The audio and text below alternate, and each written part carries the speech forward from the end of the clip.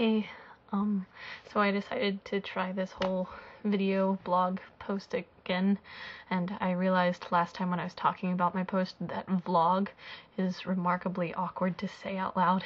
It's only a word you can actually type. So I'm going to decide, I decided to do vlogs as a punishment for myself if I don't post a blog once a day, which is one of my goals for this summer. Then I'm going to have to do a video post. It's not so much that I hate showing myself, it's just that I have to get my camera and my camera box and everything that goes with it out of my closet, and that's not very much fun. I just organized my closet today. I'm in the middle of unpacking, so it takes me a while to unpack. I not only unpack, I organize. So there's a bunch of stuff on my bed right now. You can see that. And I'm also organizing shelves and desks and things as it goes along. Anyway, so yeah, when I do video logs, I'll just talk about the stuff that happened rather than writing about stuff that happened. So, stuff that happened. Yesterday, I thought I was going to have a job opportunity. I'm still on the job hunt because I need money if I'm going to do this whole internship thing next summer. And so I found out about this marketing company, and they sounded really great. I called them, they got back to me within 2 hours. However, I looked them up and thought it looked fine. My grandpa looked them up this morning. I thought it was going to be just him being a little protective, but no, they charge it. They're basically the marketing side of a company that sells cutlery.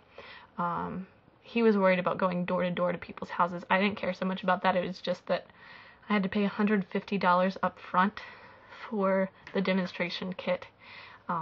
And then I was paid a base rate, not $15 per hour, which I made tutoring last year, but $15 per appointment I made. So I wasn't even guaranteed I was going to be paid, and the training, 3 days worth of training, was unpaid, and it just didn't sound very lucrative, especially if like I got caught up in my summer, and besides I didn't have to come into an office, so it was going to be a lot more difficult to keep up with myself. I can get motivated, but I have to write stuff down. So I had to cancel that appointment. Kind of lied to them and said I already had a job at American Eagle, who also turned me down because of their regular college kids. So tomorrow I'm going on massive job hunt.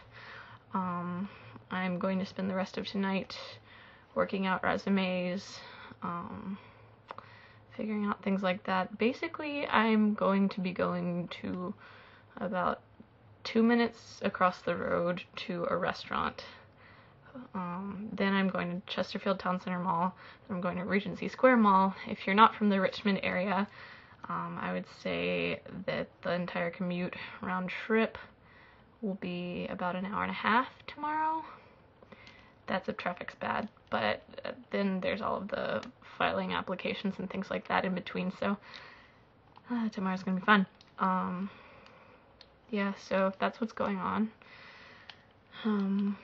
Oh, and aside from that, my friend Anna from school, one of her first things this summer was getting her wisdom teeth out. I think that happened today. I'm a little shady on dates. I've only been out of school a couple of days and I'm forgetting dates, but Anna, if you had your teeth out today, if you have them out tomorrow, whatever, good luck. I hope you feel better. I'm sure you will. Right now you're up on the good drugs.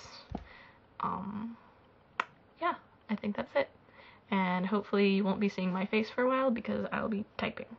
But if you do, I'll see you around. Thanks for listening.